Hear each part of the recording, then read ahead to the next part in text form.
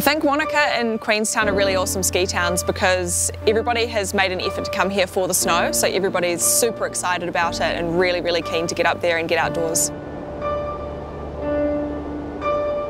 The energy here it's undescribable. Everybody is super, super excited to be in the mountains, and I can't really describe it other than the word frothy.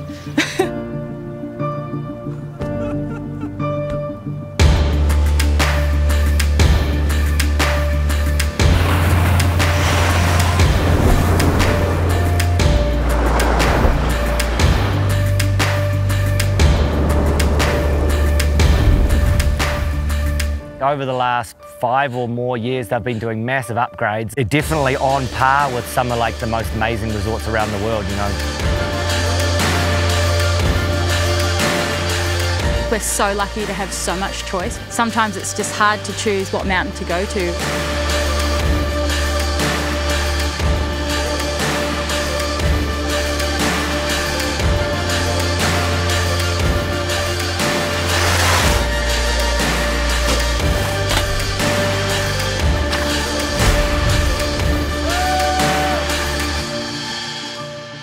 Yeah, I think when we have Wānaka and Queenstown as such well-developed towns, it makes an ideal environment for athletes. I mean, you look up at Cardrona, we have a world-class half-pipe, world-class slope style. And that it caters to everybody, whether you're an Olympian, whether you're somebody who's here with some mates, or whether you're here with, your family and kids.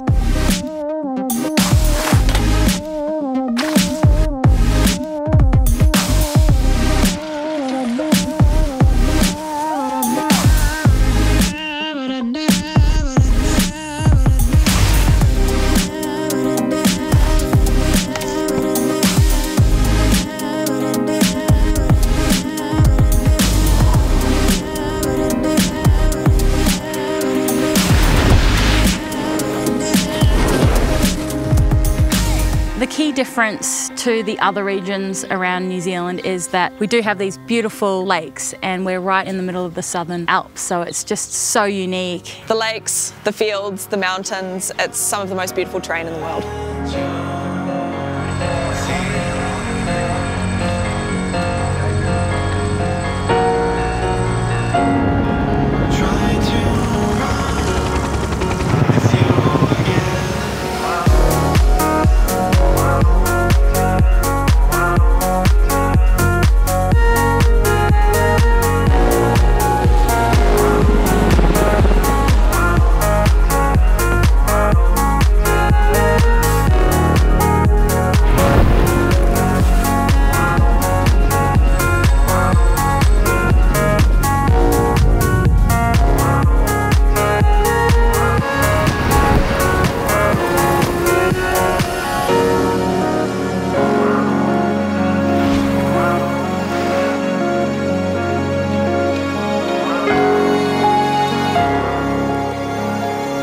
The resorts in the Lakes District are world class. I mean, you could be up at Cardrona skiing with Olympians, or you could be up at Treble Cone and Remarkables skiing with world champion freeriders. It's just incredible the talent that we have around here. For me, definitely my favourite place to ride is the Remarkables. When I get to the top of one of the hikes that I do there regularly, you're greeted with an amazing view of the whole Lake Ruapehu. You can see town, you can see the airport. It's just a really awesome feeling.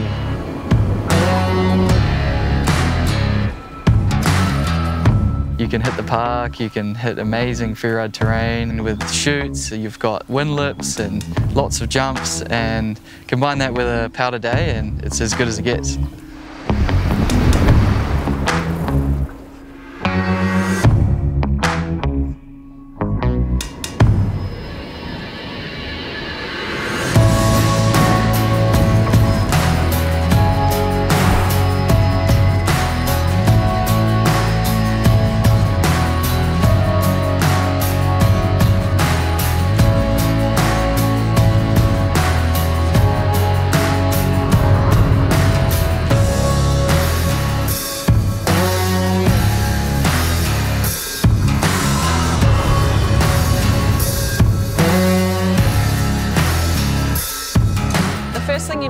about Treble Cone is the stunning views. A lot of people arrive there and are really blown away by that. Gets me every time.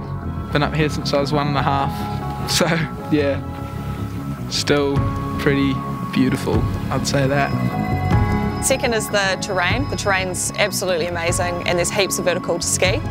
One of the really amazing things about Treble Cone is the environment on a powder day. Everybody goes up to the summit rocks together and everybody's cheering for each other and pushing each other, and it's a really cool environment to progress in and be a part of.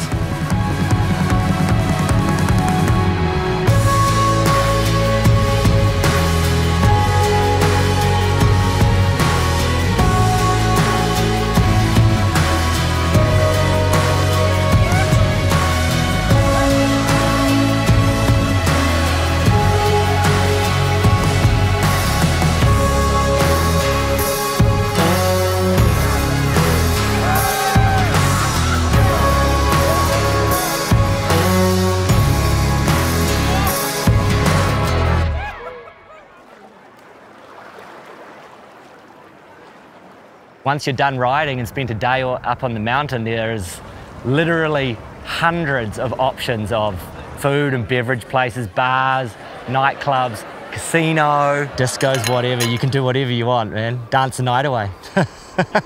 Coronet Peak is probably the easiest resort to get to. It's only 20 minutes from Queenstown, and when the sun goes down and the lights come on, it takes on a whole new energy.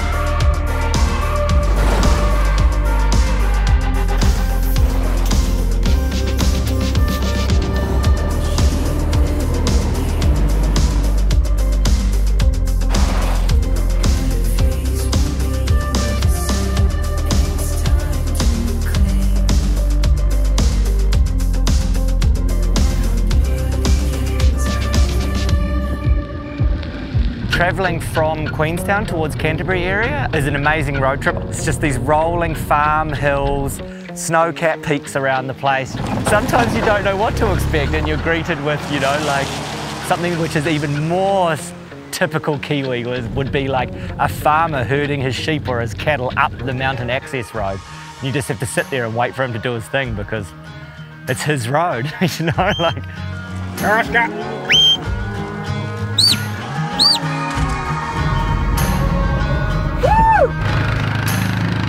The facilities up at Mount Dobson, it's just like your classic clubfield vibe.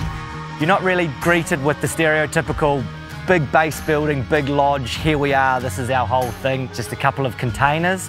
One of them's the ticket office, one of them is the bathroom, one of them is the cafe, you know, it's very, very modest. The club fields are about the people that are at the club fields. It's about the ambiance and the characters. That's the key to the club fields.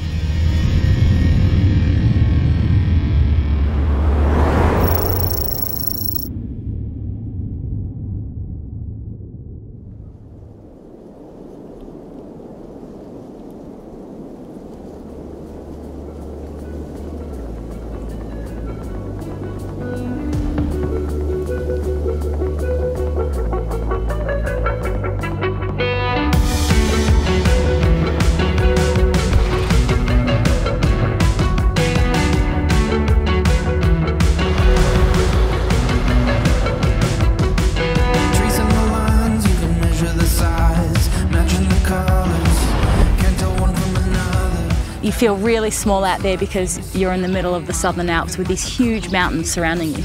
On the right of me you can see Mount Cook and Mount Sefton, and on the left we've got the East Coast and you can see out to the ocean.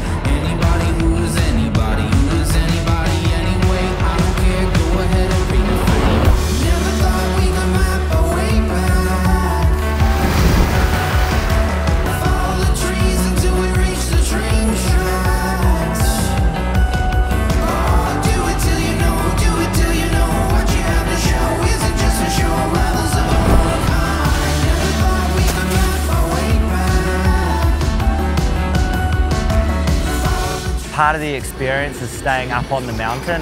Mount Olympus, for example, you sort of have to ride the nutcrackers up there with all your kit, you know, all your luggage, all your overnight stuff, whatever you're going to need.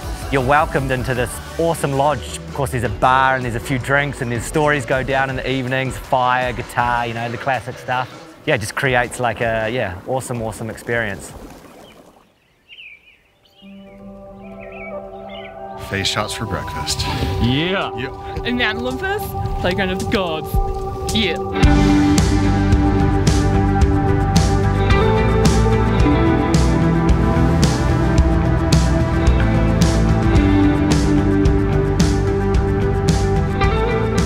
Anywhere in New Zealand you're going to get a good welcome, but especially in the Canterbury club fields area, they are more than welcoming. They're like the vibe up there and the stoke of everyone that's there is just, it's insane.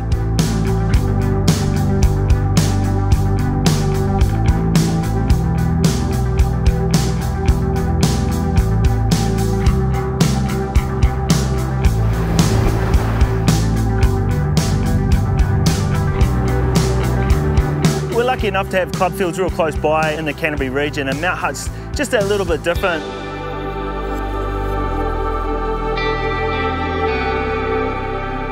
(2,086 metres above sea level, looking out across the Canterbury Plains, all the way out to the Pacific Ocean, Otatahi Christchurch right there.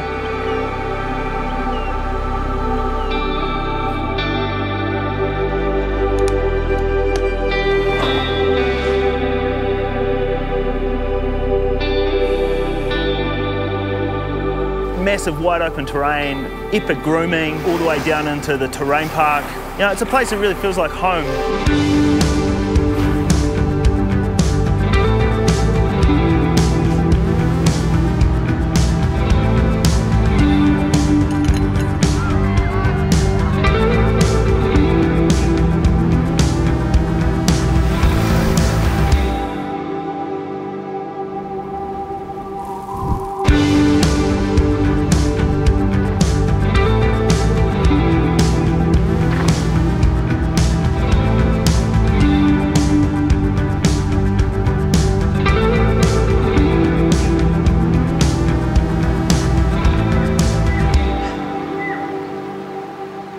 If you were to put a pin in the middle of the North Island, that pin would be on top of the Crater Lake.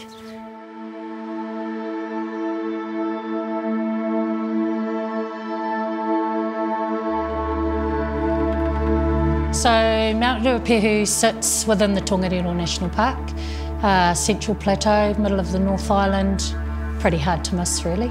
Because of its location, it's a great meeting place for everyone to travel to. It's very central. The drive up towards Mount Ruapehu from either Ohakune or National Park is unique for New Zealand, but also unique for the Central Plateau. Kind of native forest, but also kind of very volcanic and rocky. It's like it's a cool combination of rocks and all the native trees that we have here in New Zealand. And then you get up to this huge volcano and you're like, how am I experiencing all this incredible scenery in one drive?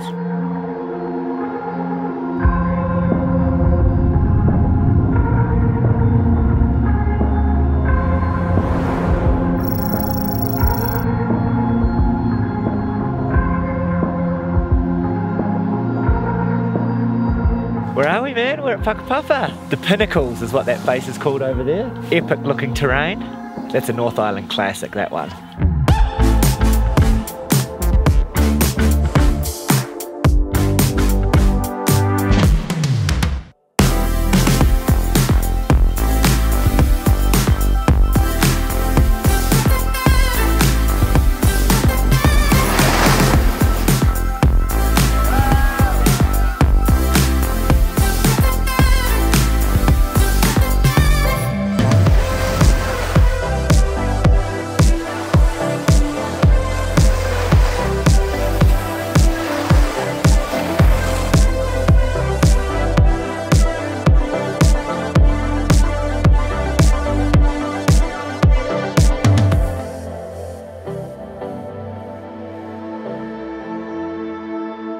Oh, the energy is insane, you know. The feeling I get when I come up here in the morning and as soon as I get on that chairlift and look up, I feel this like power being brought into me through this maunga. And I think it's just, you respect him, he will respect you, you know?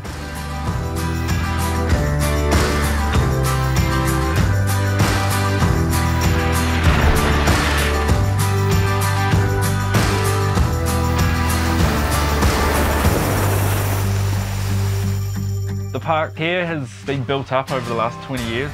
It's a huge point of difference between Turoa and Whakapapa.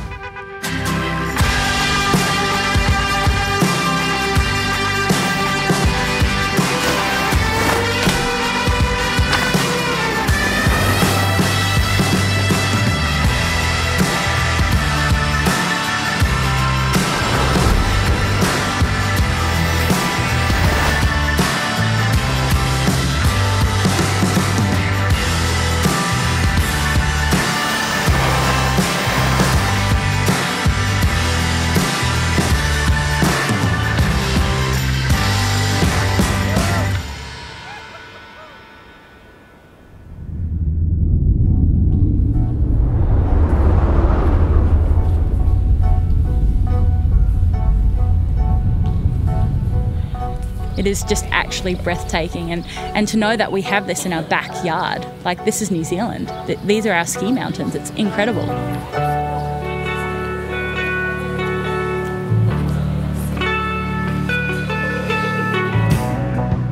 Three, two, one. Janina dropping.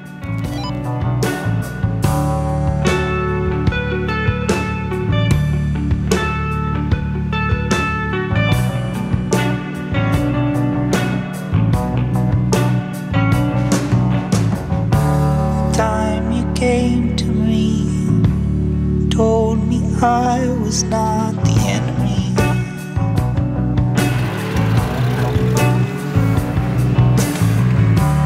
No, your wishes are a rare condition of your memory.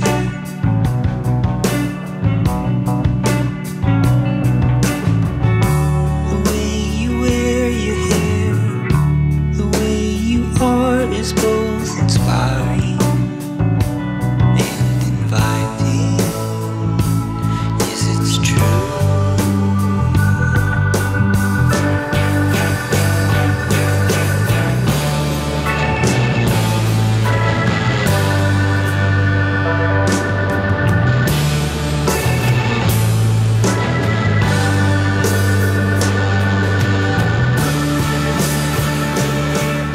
Yeah, beautiful, dry power for New Zealand. So good. No, you suitors are ahead of me.